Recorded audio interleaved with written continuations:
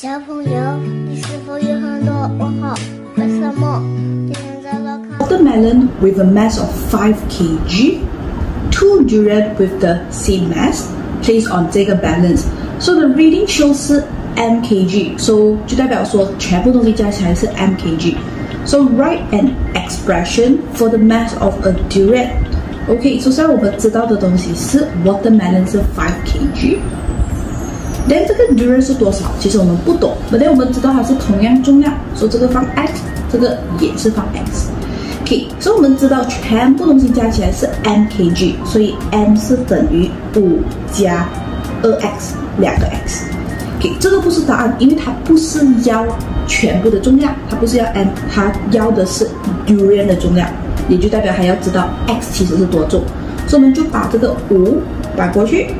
所以我们 m 减5等于 2x， 过后我们要找的是 x， 最后再把这个2丢过去，2搬过去的话会变成除2，所以 x 会等于 m 减5 over 2。所以当你找到 x 了，也就代表找到 durian 的重量。所以那么你们要看清楚哦，它讲 expression， 所以不要写整个东西进去 ，expression 是不应该有等于的，所以我们最后的答案只写这一个就好了。So durian 的重量是 m 减5 over 2 kg. Azlan has n coin, consists of x 个10 cent， 然后3x 个20 cent， 然后 the rest are 50 cent。So question 8, write an expression for the number of 50 cent coin in a coin box. So 你要找50 cent 到底有几个？我们知道的是总共加完起来会有 n 个 coin。所以这里分别有10 cent， 有20 cent， 然后还有50 cent， 有这3种类。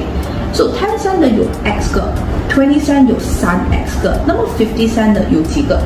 所以我们要找剩下的那一个 ，the rest 是50 cent 哦，所以我们就拿 n 减 x 再减 3x， 把这两个减掉，剩下的就是50 cent。OK， 所以那么答案就是 n 减 4x 个 coin。OK， 所以我们就知道50 cent 的其实就是 n，OK， 其实就是 n 减 4x 个。OK， 那么 question B 它就叫你找什么 ？Find the total amount of money， 说你的答案要以钱 ringgit。It's a coin in a coin box. If x 等于6 and the number of 50 cent coin is twice the number of 20 cent coin， 所以当你看到 is， 你就会讲到等于。OK，number of 50 cent coin 等于2倍 of 20 cent coin， 那么50 cent coin 我们找到了 ，which 是这一个，所以我们就写 n 减 4x 50 cent coin 等于2倍 of 20 cent coin， 2倍20 cent coin 是多少？3x 个，所以2倍 of 3x 这样子。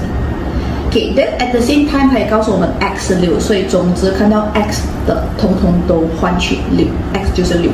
所以 n 减4 that this x will be 6。过后2 3，那么你看到这个 x 也就是6。So n 减6是24等于 ，so 全部乘起来2乘18，n 减24等于36 ，n 最后是等于，所以把这个搬过去，36加24。n 等于60。OK， 那么你就找到原来这3种 coin 加起来有60个，那么到底这60个是多少钱呢 ？OK，so 在这里给我们分别有10 cent、20 cent、50 cent。OK， 我们已经知道 x 是6了，所以这个是6，所以 3x 也是有办法找到。那么 n，OK， 所以在这里。其实 n 减 4x 是等于多少 ？n 我们已经知道是60了吗 ？Right，n 是60，所以50 cent coin 是60减 4x。OK， 首先我们就 focus on 找 amount 钱。OK，10 cent x 个 ，so x 是6，那么10 cent 记得我们要写0.1 in ringgit。加27有3x 个 ，OK，so 3x 3乘6，那么27 0.2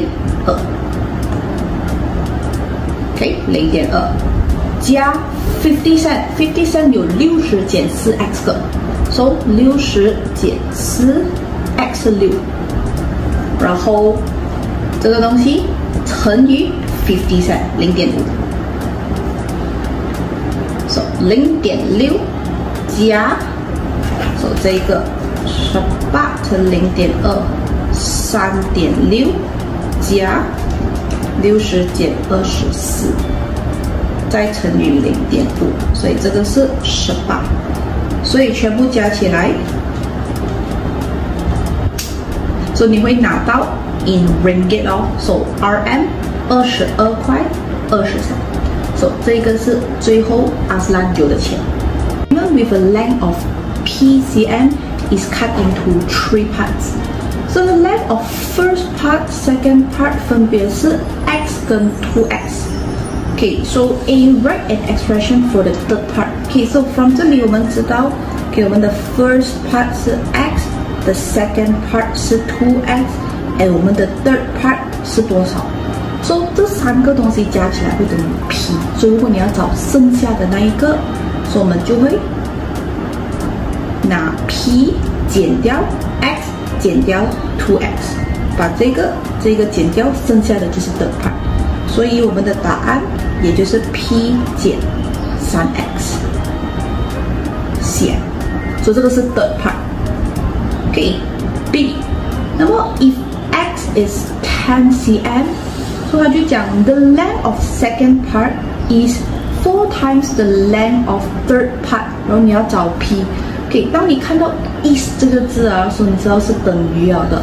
So the length of second part， 所以我们的 second part 也就是这一个，所以就代表说 2x 会等于4 times 4倍 of third part。所以 third part 是哪一个 ？third part 是我们刚刚找到的这个 p 减 3x。So p 减 3x 4倍 of third part。OK， 所以在这里，它告诉我们 x 是10。OK，x 是10的话，这样我们就把 x 放进去，所以2，然后 x 10放 bracket 10等于4照写。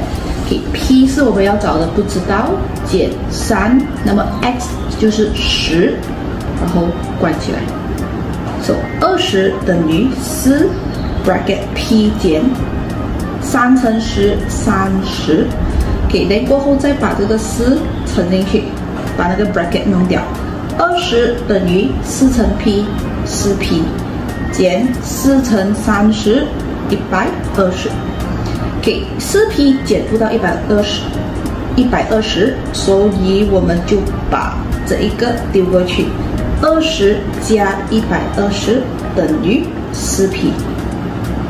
140等于4p， 所以最后 p 等于多少？说 p 等于，所以你把4拿过去，140除以4，所以最后 p 是等于35。